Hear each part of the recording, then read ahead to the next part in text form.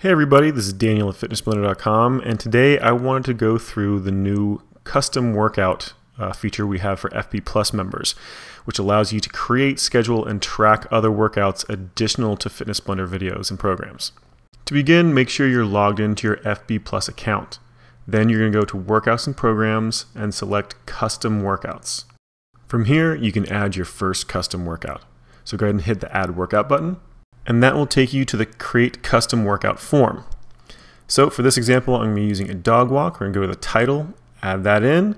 You have an optional description if you want to add a description in for the workout, and an optional link for a URL to take you to another page or video.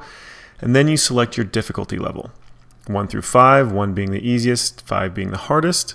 Next, you're going to select your duration in minutes.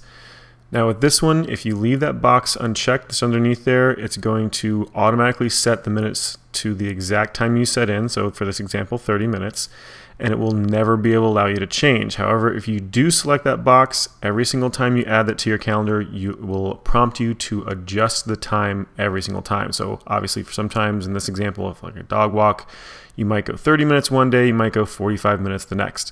So this allows you to adjust the time every single time you hit workout complete on that workout, as opposed to having to recreate a brand new custom workout every single time. Next, you're going to select your training type, and then your body focus, and then you're going to hit Create Workout, and there you go. You just created your first custom workout. So down at the bottom, you'll see there's a tab there to edit that workout if you want to, or add it to your calendar. So let's go ahead and do that. You can add it to any day, just like a normal workout, just like you would from one of our Fitness Blender workout videos. Once you click that, it'll add to that day. Let's go ahead and go to the calendar view. So here on the calendar view, you can see the orange bar there. That represents your new custom workout. If you go ahead and click to view the entire day, now we have the option, if you scroll down, we've got the option to actually mark it as complete. Because we set this as a changeable time, when you hit that mark complete button, you can then set your duration of how long you did that activity for.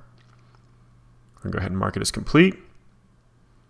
And there you go. Just like a regular workout video, this is now added into your dashboard and your statistics. So on the dashboard, you can see here it shows up in that orange bar as well. Those custom workouts will also show up underneath that day view in your dashboard. So there it is with that orange bar again to let you know that's a custom workout. So let's go ahead and click on Statistics and Trackers. That'll take us to our stats page where these workouts, these custom workouts, are being tracked just like a Fitness Blender workout would be. So it's all going to be there. It's going to be added into your workout difficulty in minutes breakdown, your body focus breakdown, as well as your training type in minutes. So you can see that orange bar there, that represents your custom workouts. So you actually get to see how that compares to what you do with your Fitness Blender workouts as well.